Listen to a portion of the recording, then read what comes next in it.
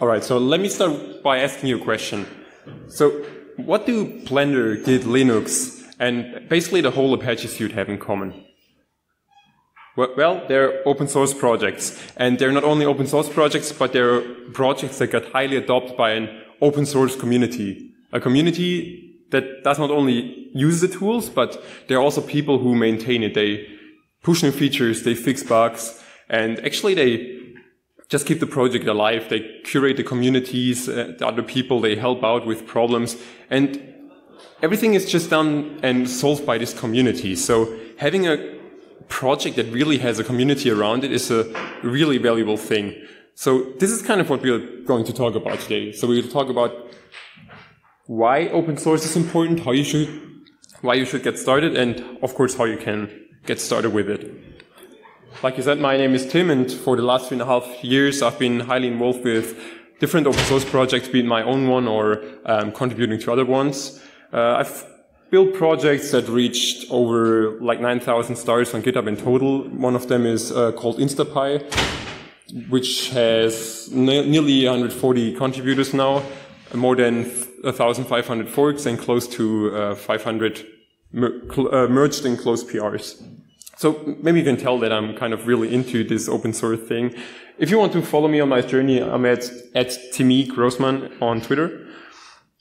So yeah, let's get right into it. So why working for free is a good thing? If you would have shown me that quote 3.5 years ago, I would have probably grabbed my backpack and just ran out of the room, because this is something that is kind of counterintuitive, right? So why should you get not paid for working?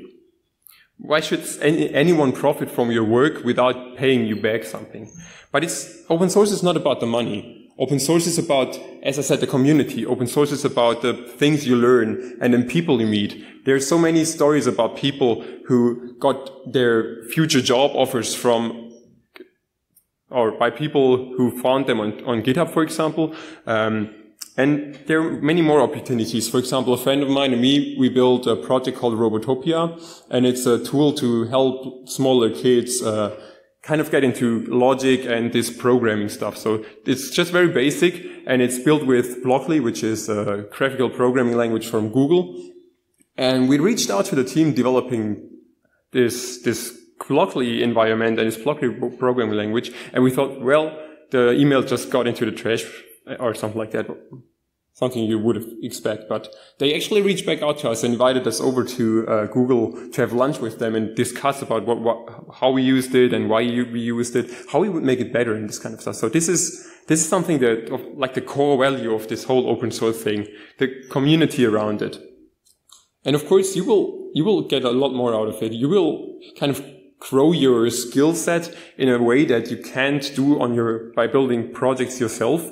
You will get acquainted to other projects, to other coding styles, how people develop, what kind of important things there are on bigger projects that you might not see in smaller projects or your own projects.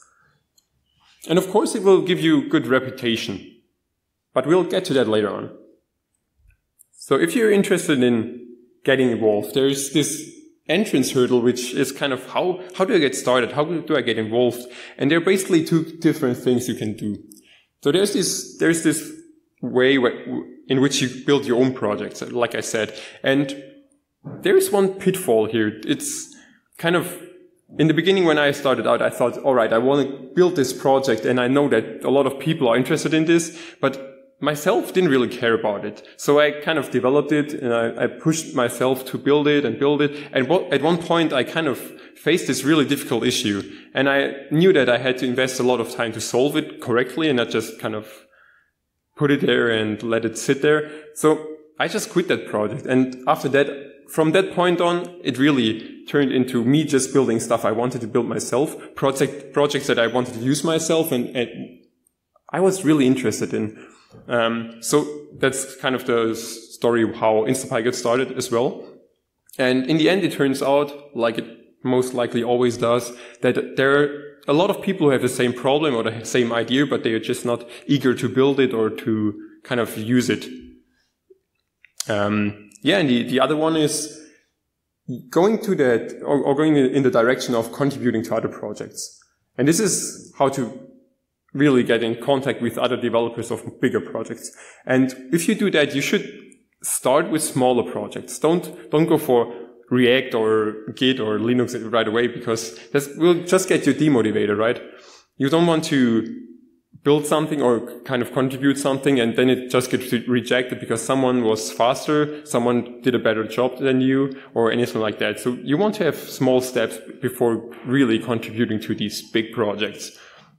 But there's time to do that, and maybe it's not super interesting at the beginning if you kind of just contribute to smaller projects, but you will get there, and it will really enhance your own career as well. So if you should go for the contribution kind of contributing to other projects, there are basically a few ways you can do that. So the first one is what we talked about, is features and fixes, and it just means you are going to contribute code to that project. Most of the times it might just be fixes for stuff you saw when you use it yourself, but maybe there are some features that get accepted and other people want to use, and then they merge it into their code base. And of course, for Python developers, this is probably the most fun part, and it's the kind of the way to go for people here. But maybe you're not too much into coding, or maybe you're not completely sure that you can contribute code to a bigger project. So maybe you're also doing some design work. So design means a lot of things. Design means logos. There are a lot of small projects that might want to have a logo or would be happy to have someone design a logo for them. But more importantly, it's UI designs. It's helping them out with their front ends. UX design is a very important topic.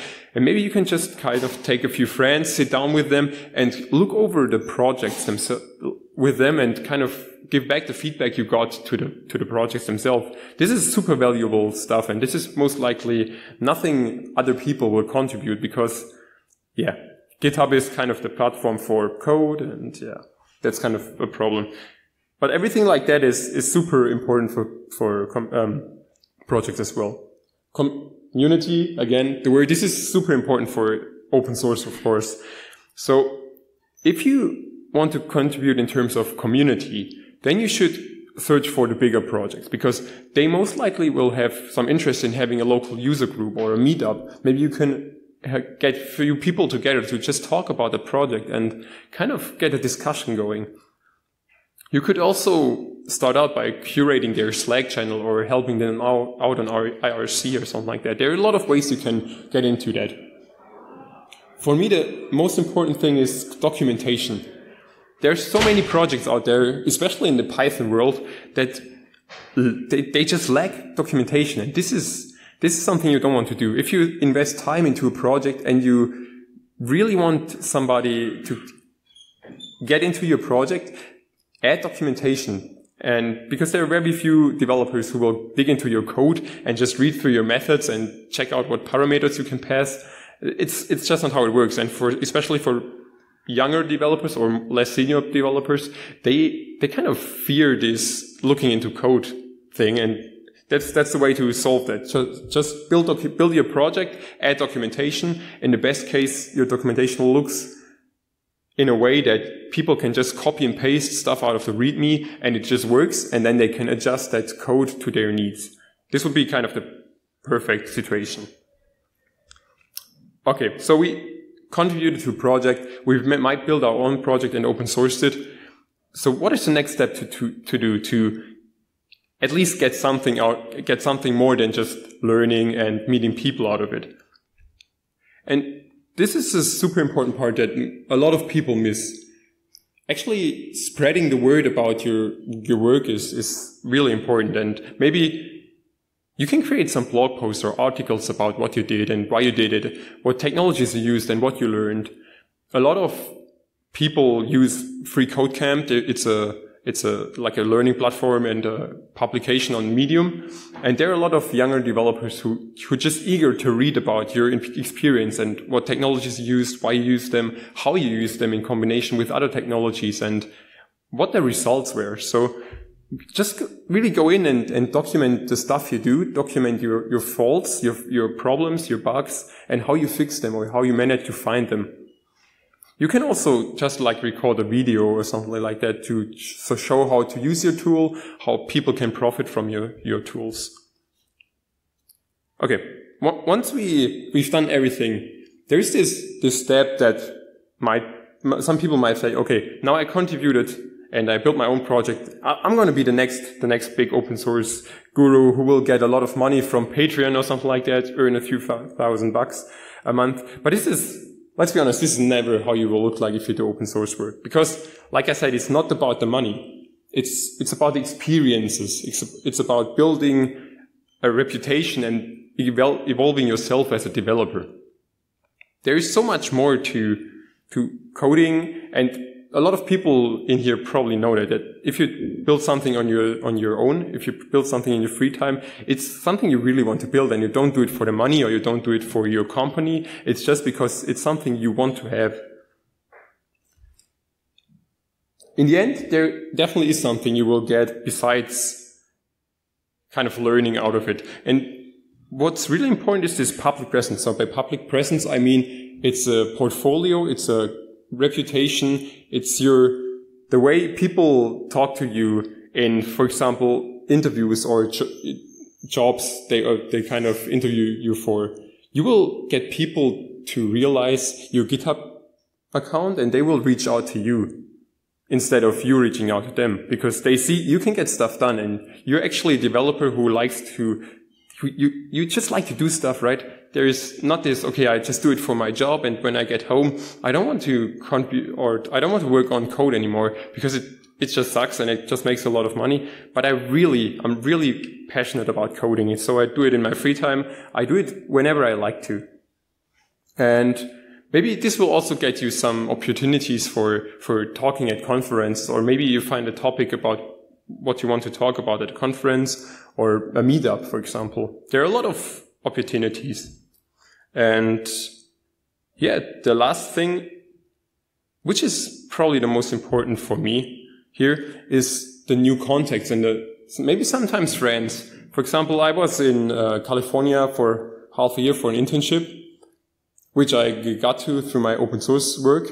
And I met a guy out there who reached out to me because of this InstaPy project I told about before.